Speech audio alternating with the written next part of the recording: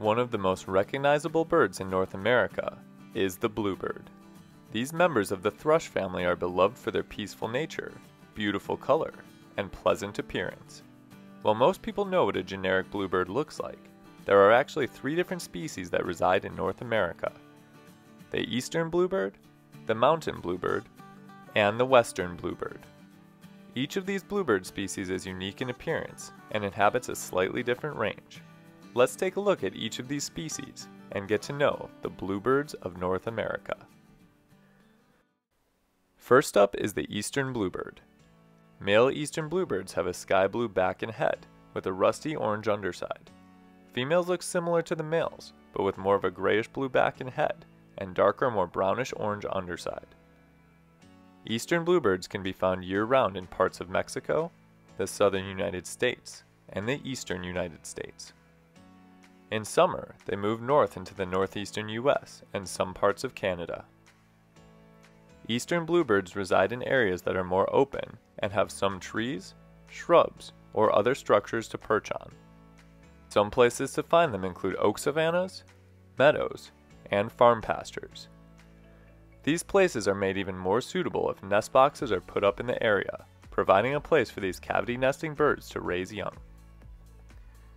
Eastern bluebirds were in trouble as a species in the mid-1900s, as invasive species such as European starlings and house sparrows began outcompeting these relatively passive birds for nest sites. Thankfully, due to projects aimed at creating spaces for these birds to nest, the species has since recovered and is a prominent sight in open areas across the eastern United States during the spring and summer. During breeding season, these affable birds can often be seen bringing insects to nest boxes and natural openings in trees, as invertebrates make up a large portion of their diet during this time of the year.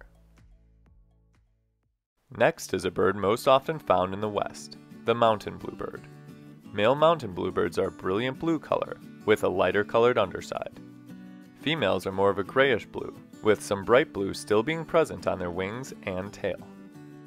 During winter, mountain bluebirds live in Mexico, the southeastern and western United States, as well as some of the plain states, including Nebraska and Kansas, among others. In summer, they move north, migrating as far as Alaska to breed. Mountain bluebirds thrive in open habitats such as meadows, pastures, and the edges of forests. This species is very comfortable in high elevation, and can be found as high up as 12,000 feet above sea level. These beautiful birds haven't quite had the same conservation issues as eastern bluebirds, but their populations have been up and down due to the practices of clearing forest and creating more open areas for grazing and agriculture.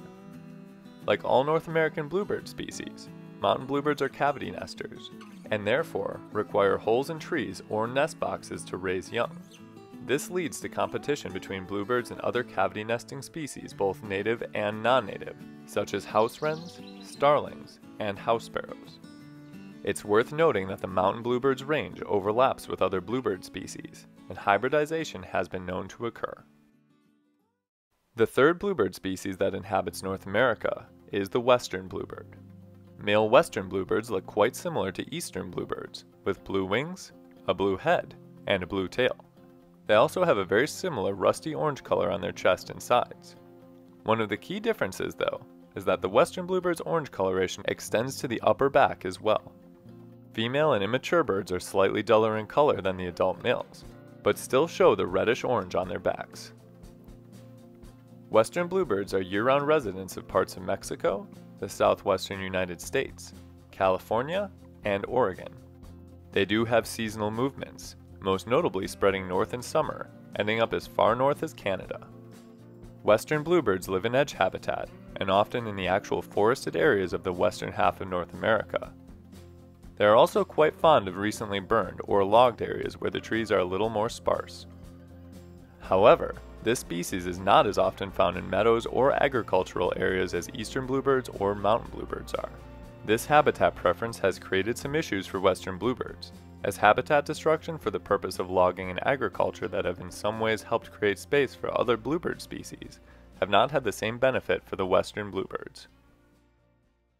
All 3 North American bluebird species share many similarities, including their general size and shape, peaceful and passive nature, and of course their namesake blue coloration. These beautiful birds have all had their own struggles with conservation and are fan favorites among many bird lovers. While bluebird species all share many traits, there are also some things that separate them enough to make each a unique species that is fun to look out for on your property or out in the field while birding. If you enjoyed this video, let us know in the comments below, and as always, thanks for watching. We'll see you next time on Badgerland Birding.